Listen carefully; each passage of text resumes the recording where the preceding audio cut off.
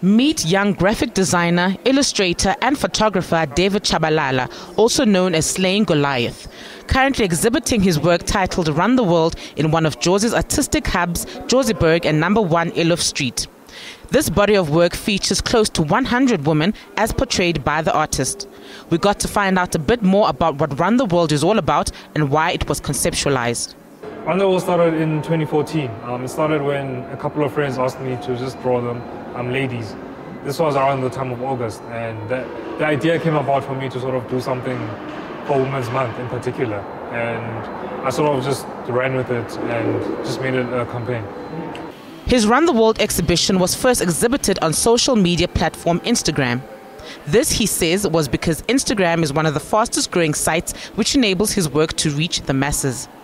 Instagram at the time, I think right now, it's still the biggest platform for me, I think, on social media. It gets the most traction. So for me, it's literally when you get 50 likes on something you posted, it's the same as 50 people walking into a gallery seeing your work. That's how I take it. I also like growing my followers, because that's how I get business, that's how I get work. And major brands are following me as well, so it's a strategy from my side as well.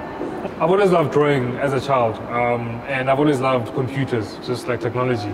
So when I found out that you could actually draw using a computer, that platform for me is just more exciting than painting or pencil drawing, which is not my strength. But I love digital illustration.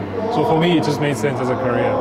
Showcasing during the month of August, which is Women's Month, Run the World comes from the last 3 years of David's work.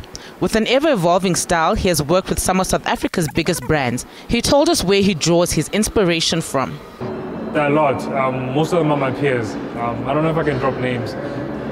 But Cindy Sonyoni, Rendani Nemakavani, Lazi Matebula, Modise Sipeng, most of them are black, of course. That's where my influence stems from. People who are like me, people who I want to aspire to be like. Not only has he made a contribution in graphic design, he is currently the owner of a business which brings graphic design, product, lifestyle ranges, amongst other things. His work leans towards today's society issues, one of the traits that sets him apart from other designers. My work is it's fresh, it's current.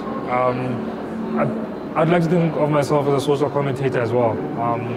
I see everyday life and I depict it in a very cool, fun way.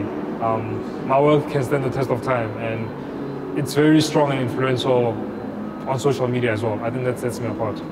Run the World will be showcasing at Joziburg until the end of August. Musam Kalipi for Morning Live.